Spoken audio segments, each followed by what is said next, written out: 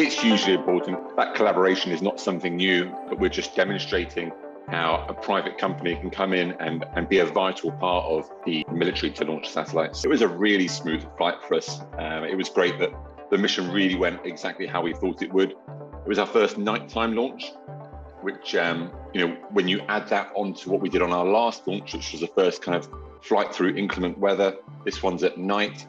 It's just adding to that capability each time. And when we look to the future, we're going to do our first international operation out of the UK. So every flight we're doing, we're just adding to the capability that we've got on demonstrating that.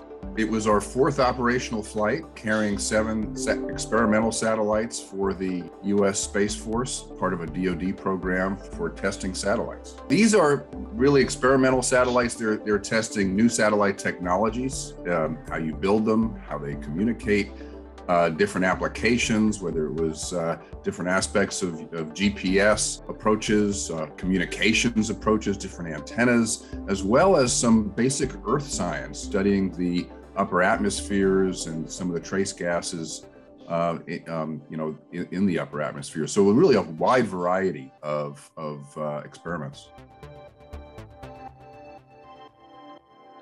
The best example today is what's going on in Ukraine. Every evening, every single one of us is looking at satellite imagery to understand what's happening there. Without it, we wouldn't. And that's how our national security world understands what's going on. That's how we understand where there is conflict and understand how to contain it and control it and hopefully avoid it.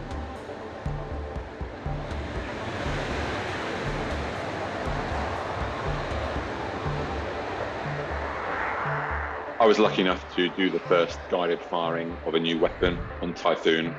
And I remember standing next to the aeroplane waiting to do that mission.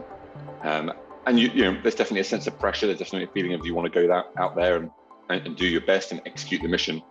And as I stood there 2 nights ago, waiting to be called forward to Cosmic Gal, to get called that it's safe to enter the aeroplane, it's the same feeling. And it's also the knowledge that you can rely on your training and you can go execute the job.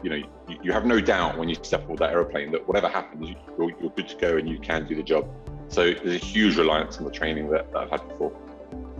Once you're up there, actually, like everyone else in the company, particularly during launch, you're just focused on doing your job. That's the only thing you're thinking about. It's only when you get down and it's all calmed down afterwards, you think about what it is you've just gone out and done, and you have these images in your head of looking out the window and seeing this rocket just heading for space.